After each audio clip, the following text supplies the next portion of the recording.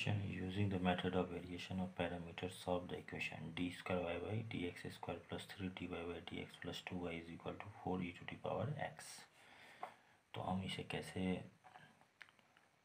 Solve करेंगे variation of parameter method के द्वारा। तो हम सबसे पहले यहाँ लिखेंगे कोरस्पॉन्डिंग ऑक्सिलरी इक्वेशन।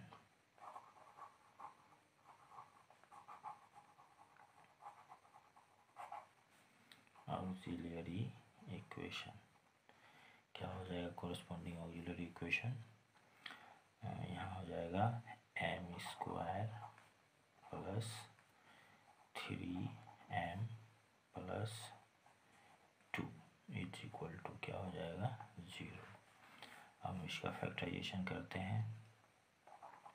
यहाँ हो जाएगा M square plus 2m plus m plus 2 is equal to 0। m common निकाल लेंगे तो यहाँ m प्लस 2 बचेगा, फिर प्लस यहाँ 1 कॉमन निकलेगा, यहाँ भी m प्लस 2 बचेगा इज इक्वल टू 0। अब m प्लस 2 कॉमन निकाल लेंगे तो क्या बचेगा? m plus 1 is equal to 0। अब m plus 2 is equal to 0 और m plus 1 is equal to 0। m is equal to -2 और m इज इक्वल टू -1। तो m इज इक्वल टू -2 -1। तो हम यहाँ पर कॉम्प्लीमेंट्री फंक्शन निकाल लेंगे।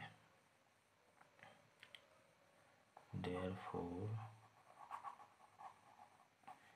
CF इज इक्वल टू क्या हो जाएगा?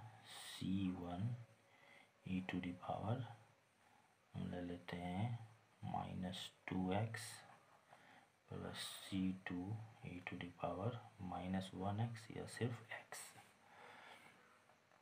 -x लिख लेंगे। CF निकाल लेने के बाद अब हम यहाँ पर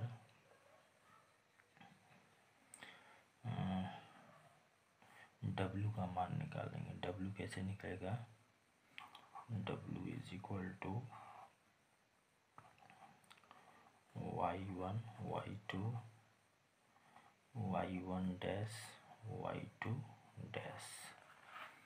तो यहाँ पर हमें y1 क्या दिया हुआ है? y1 हम इसे ले लेते हैं, ऐसे मानेंगे, और इस y2 ऐसे मानेंगे। y1 की जगह e to the power -2x और y2 की जगह e to the power -x। अब इन दोनों का डेरिवेटिव हमें यहाँ लेना है नीचे में। D by D x of E to the power -2x क्या हो जाएगा? -2 e to the power -2x। इसी तरह से D by D x of E to the power -x क्या हो जाएगा? -e to the power -x। अब यहाँ पर क्रॉस मल्टीप्लिकेशन करेंगे तो क्या हो जाएगा?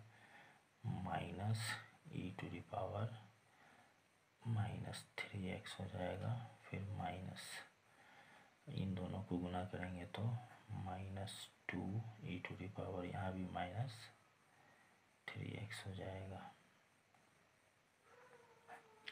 तो अब यहाँ हो जाएगा -e to the power -3x minus minus plus 2 e to the power -3x।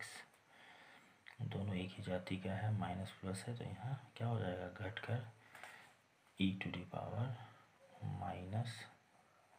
-3x। तो यह W का मान निकल गया। अब हम क्या करते हैं? U1 और U2 का मान निकालेंगे।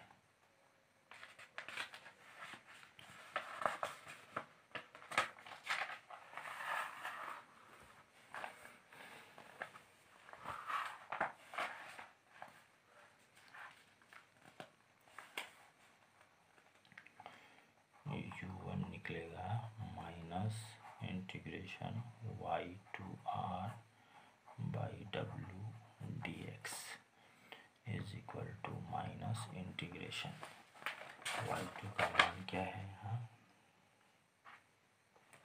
e to the power -x। r का मान क्या दिया हुआ है? यहाँ r का मान 4 e to the power x दिया हुआ है। 4 e to the power x by W क्या निकला है? e to to the power minus 3x dx। अब यहाँ minus integration 4 e to the power minus x into E to the power x क्या हो जाएगा, e टू द पावर 0 हो जाएगा, by e to the power minus 3x dx is equal to -4 बाहर निकाल लेंगे, e टू द पावर 0 का मान 1 हो जाएगा, into e to the power minus 3x 1 by E to the power 3x होगा, वह e to the power 3x ऊपर में जाके मल्टीप्लाई हो जाएगा, नीचे में यहाँ 1 dx। तो is equal to -4 integration e to the power 3x dx is equal to -4 integration of e to the power 3x dx क्या हो जाएगा, तो e पावर 3x बाई 3 यानी कि -4/3 e to the power 3x। Even निकल गया। अब u2 निकालेंगे। u2 कैसे निकलेगा, y1 r/w dx। तो इंटीग्रेशन y1 क्या है, y1 है e to the power -2x, e to the power -2x, r का मान 4 e to the power x, w का मान e to the power -3x dx। तो यहाँ क्या हो जाएगा, 4 बाहर निकल जाएगा, integration e to the power -2x को e to the power x से गुना करेंगे तो e to the power -x होगा, by e to the power -3x dx is equal to 4 integration. अब e to the power -x by e to the power -3x क्या हो जाएगा, e to the power m by e to the power n, e to the power m minus n, तो यहाँ हो जाएगा e to the power 2x dx।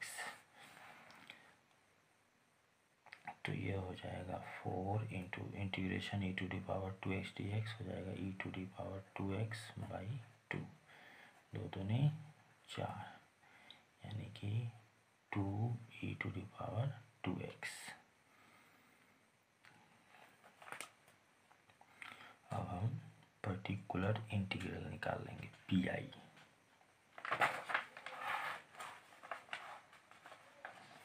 लिखेंगे pi is equal to u1 y1 plus u2 y2। u1 क्या निकला है, -4/3 e to the power 3x, और y1 क्या दिया हुआ है, e to the power -2x।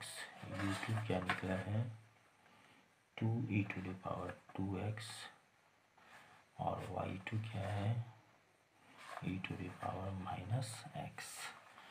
यहाँ हो जाएगा -4/3 e to the power 3x into e to the power -2x क्या हो जाएगा, e to the power x। यहाँ plus 2 e to the power 2x into e to the power -x क्या हो जाएगा, 2 e to the power x होगा। तो यह pi निकल गया। अब हम यहाँ पर लिख देंगे जनरल सॉल्यूशन।